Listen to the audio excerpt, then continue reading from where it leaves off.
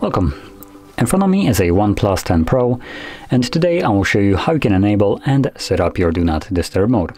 So to get started, pull down your notification panel from the middle, preferably. If you do it from the right side, you most likely will get this thing, so make sure you do it from the middle. And from there, we can now extend it and locate our Do Not Disturb mode toggle, which for me is on the second page right over here. Now this is the default location of all the toggles, so hopefully you can find this toggle in the same exact location. Once you find it, you can hold the toggle. This will quickly take you to the settings where you have access to just customize how it will function. So go through these right here, change them to your liking. Obviously, if you're planning to utilize schedule mode instead of like the manual toggle, make sure you customize it right here.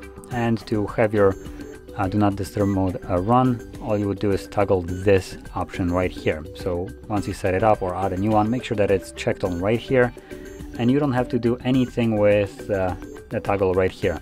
The phone will turn it on and off for you, so you don't need to worry about it.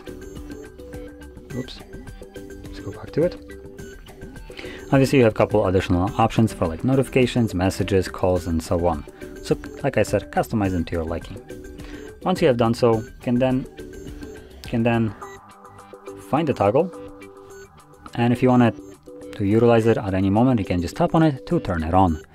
Once you're done with it, again, tap on it once more to turn it off. And like I said before, if you're using the scheduled mode, then you don't really need to do anything else. The phone will do everything for you. So that being said, that is how you would set up your hotspot, or not hotspot, but the Do Not Disturb mode, sorry. And if you found this video helpful, don't forget to hit like, subscribe, and thanks for watching.